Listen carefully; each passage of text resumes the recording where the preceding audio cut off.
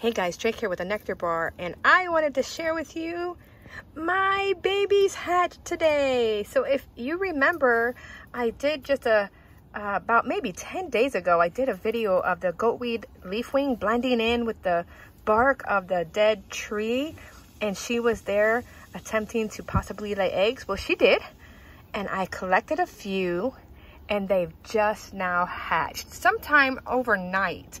I came out early this afternoon, and I'm gonna try and zoom in, but they're so tiny you can barely see.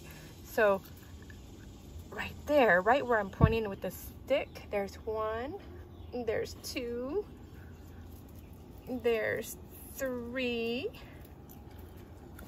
there's four right there, there's five, and then right here, 6.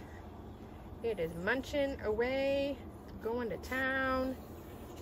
I'm trying to zoom in, but it does not want to focus. But there it is. If you can slowly see it crawling up to more plant leaf to eat. I mean, you guys, it's so tiny. They're itty bitty. But I'm super stoked because this is my first time raising these ones. So I'm really excited to keep you updated on their progress and show you once they come out and emerge as adults.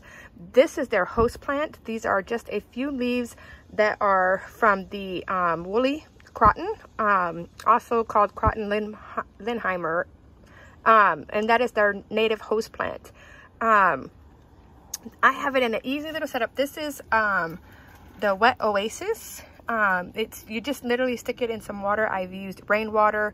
If you're going to use water, use at least bottled water if you don't have rainwater, just because you don't want the chemicals leaching in and possibly causing harm to your caterpillars. But yeah, super easy just to take a few leaves.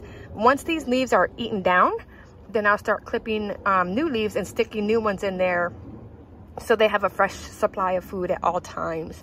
I'm raising them outside in an actual, what I call my hatch house. And that way they're safe from predators, and I can actually continue this life cycle and share with you guys. So there you have it. My caterpillars have hatched. I'm super excited and can't wait to share their life cycle with you. So until next time, peace, love, and butterflies.